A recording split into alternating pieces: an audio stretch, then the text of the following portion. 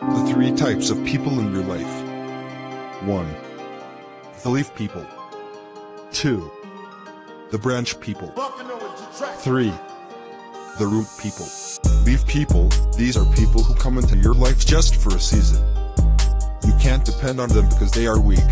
They only come to take what they want, but if the wind comes they will leave. You need to be careful of these people, because they love you when things are okay, but when the wind comes they will leave you. Don't go Luscard. The second one is branch people. They are strong, but you need to be careful with them too. They break away when life becomes tough, and they can't handle too much weight. They may stay with you in some seasons, but they will go when it becomes harder.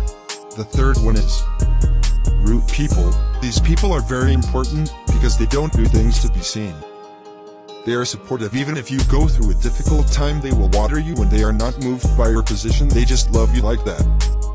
It's not all people you meet are your friends that will stay with you.